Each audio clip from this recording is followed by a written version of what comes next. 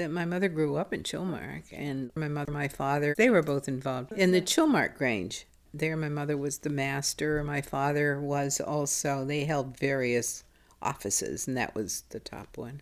When I became 14, I was a member. They had an initiation that they called Ride the Goat. In order to become a member, you had to ride the goat.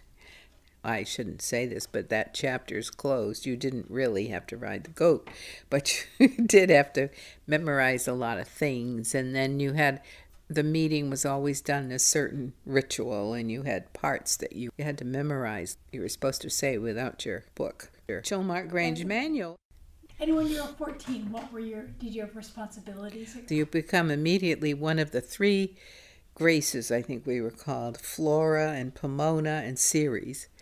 And during the meeting, there's this certain ritual that tells a story, and you each have things you have to say. And there's business that's conducted too.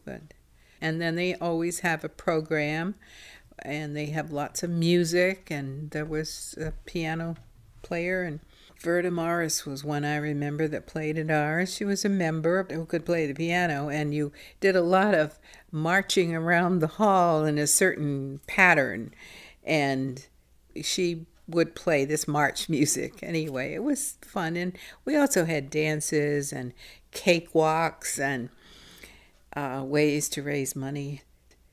We would have these dances of all ages.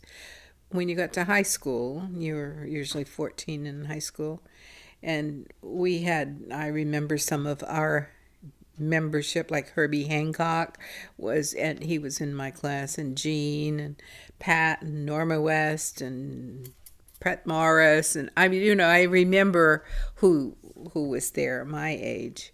And then you dance, and I would dance with somebody named Mr. Campbell. I mean, you dance with him whether he was old enough to be your dad.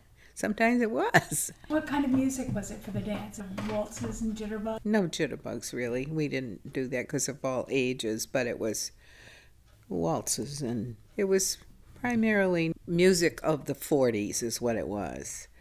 And earlier, and we sang a lot. I just remember lots of music. And everybody knew the words. So Monday night, we went to Grange. I think it was probably once a month. It was a wonderful social event for people.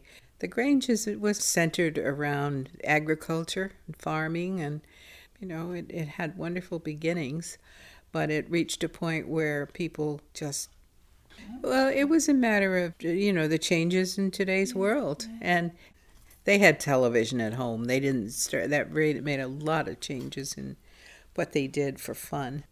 But it was a nice social life to have the Grange to go to, and it was a good sharing, I think, of the different generations.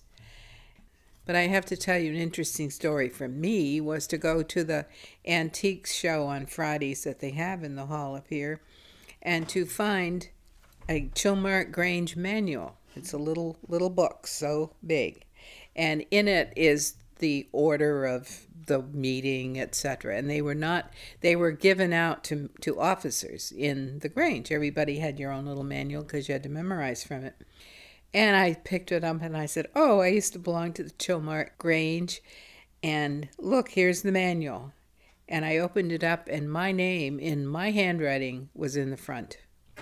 So it was my manual, which after I turned it in after I got through with that position. I wonder where it came from. Well, after it disbanded, they sold everything. They probably sold it to a book dealer.